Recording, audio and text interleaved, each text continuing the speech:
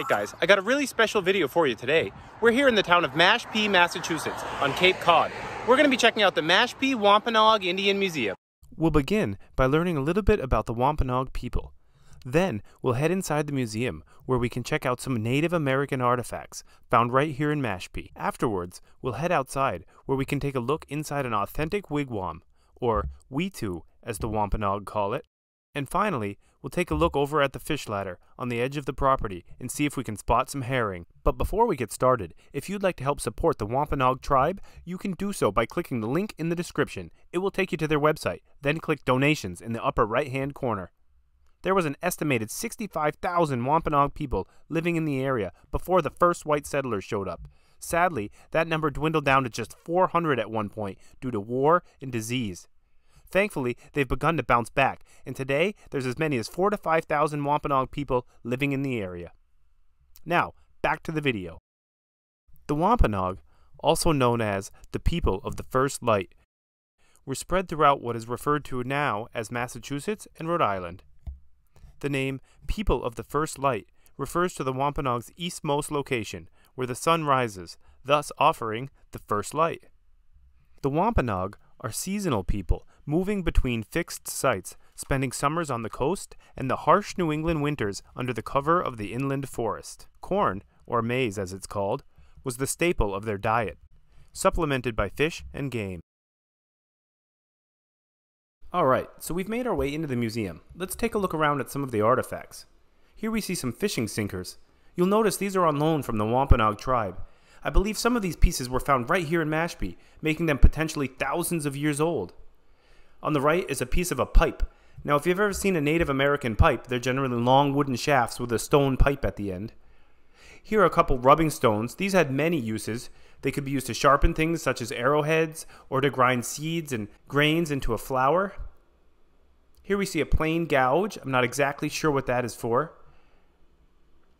And here are some nut mortars. Again, this would be for grinding, maybe for medicinal purposes if you wanted to grind up herbs and spices. Here are some pieces from soapstone pots. These look like they may have been found in the area as well. And on the right, a more modern piece. What's interesting about this, it was made by one of the Wampanoag tribe members. So even though it's more modern, it's just as authentic as the rest, as it's built on tradition that goes back thousands of years. And here we see some harpoon spear points. The one on the left here looks as if it's made of bone. The Wampanoag that participated in the whale hunt were enormously brave and super athletes with incredible balance on the water. Traditionally, they honored them by adorning each with a whale tail pendant. This way, everyone could immediately identify them as members of the Whale Hunting Society. Here we see some 19th century scrimshaw carvings on whalebone, possibly used for letter opening.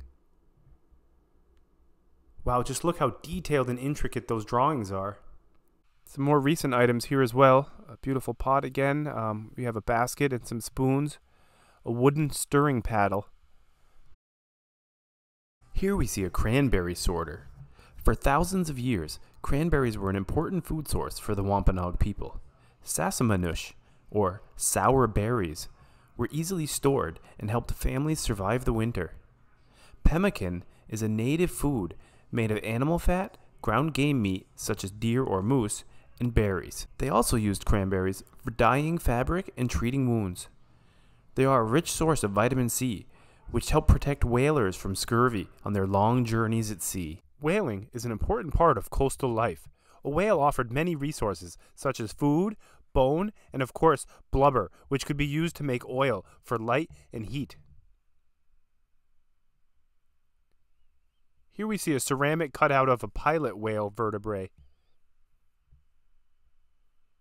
And this is a wrought iron ship caulking tool.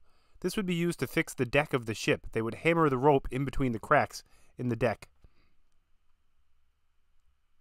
Here we see a whale ivory handled walking cane.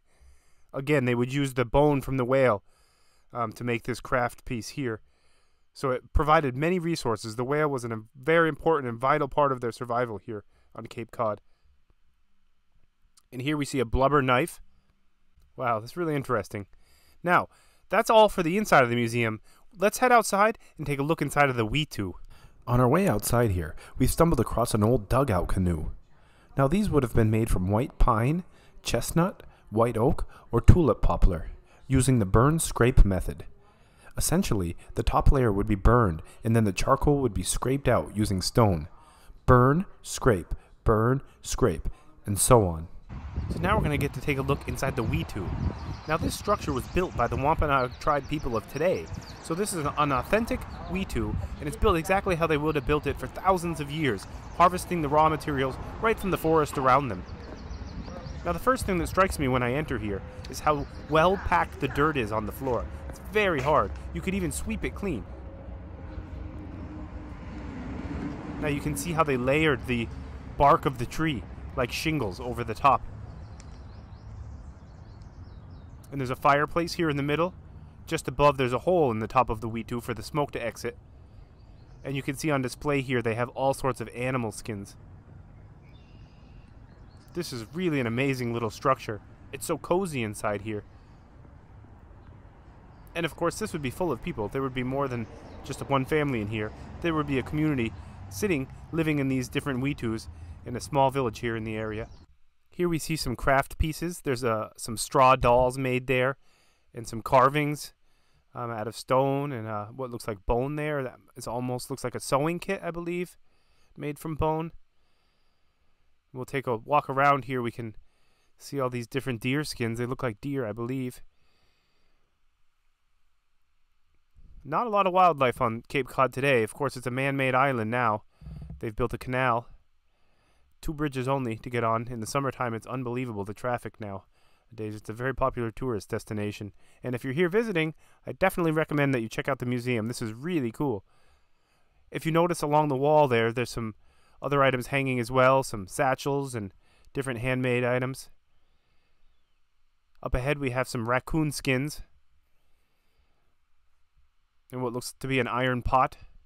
They of course did a lot of trading with the white man when the settlers first came. Here we see some arrows. Hunting was of course very popular.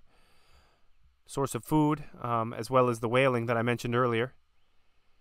Here I'll show you a bit how they've tied it together with some rope that they've made.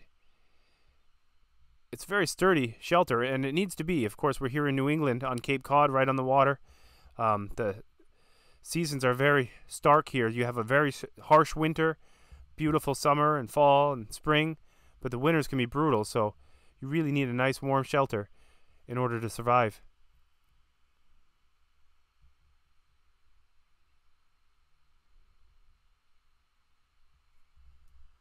Now if we take a look down here at the fireplace, you can see they've got a pot hanging over for cooking.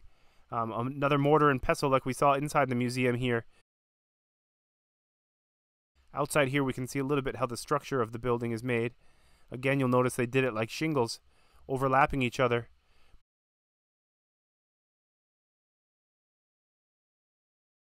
Alright guys, so here we are on the edge of the parking lot. There's actually this fish ladder here that you can check out. Just across the street there's a small pond, and the fish ladder helps them navigate their way past that. I believe it's herring that are coming through here. I'm not 100% sure. Probably all sorts of fish, but these here I think are herring. Maybe you can tell me. I'm not sure. There's a whole bunch of them though, a whole school of them. You could almost just reach your hand right in there and grab one if you wanted to. Well, that's going to do it for this video, guys. I sure hope you've enjoyed. And don't forget to go to the link in the description, head on over to the Wampanoag Tribe's website, and make a donation. It would be greatly appreciated. Once again, thanks for watching.